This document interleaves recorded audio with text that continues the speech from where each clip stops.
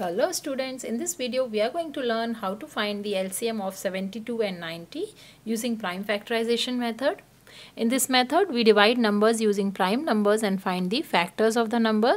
So we'll write 72 and 90 like this and we'll divide the two numbers. First few prime numbers are 2, 3, 5, 7 and so on.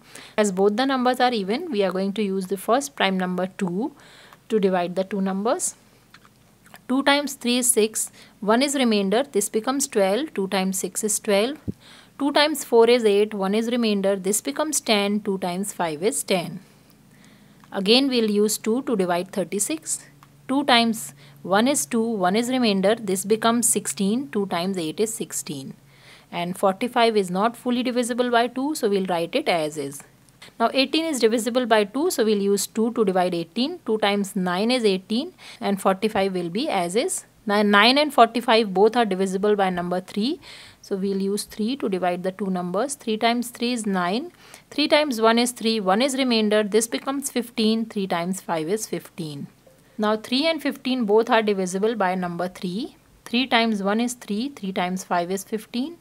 5 is prime number, it is only divisible by a number 5. 5 times 1 is 5. Now to find the LCM, we are going to take the product of all the numbers which are on the left hand side of the ladder. So 2 times 2 times 3 times 3 times 5 is the LCM of the two numbers. So the LCM is 2 times 2 is 4, 4 times 2 is 8, 8 times 3 is 24 and 24 times 15 is 360. So the LCM of the two numbers is 360. So this is how we find the LCM of the two numbers using prime factorization.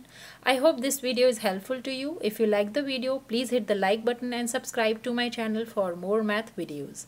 Thanks for watching.